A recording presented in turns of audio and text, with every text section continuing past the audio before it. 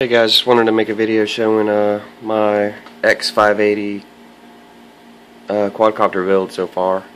I got the ESCs mounted. This is the actually the top of it. I only mounted the arms temporarily in order to mount my ESCs and stuff like that.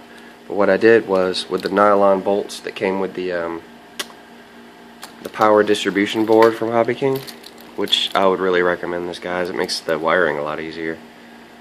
So you see there, I mounted it on the bottom side of the top, so this will be on the inside in between the two plates once I mount the bottom plates. Like I said, the arms are just mounted temporarily so I can mount the ESCs on there. So really easy. When you're going to solder these kind of joints, make sure you have a really hot soldering iron and do it very temporarily. Fill it with solder really quick.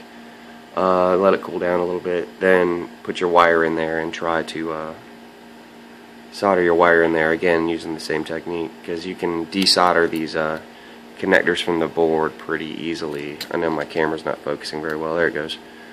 So this is just the build so far. I got the power distribution board on.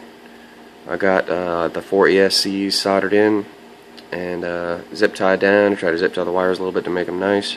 This is going to be the top plate, so it'll be like this.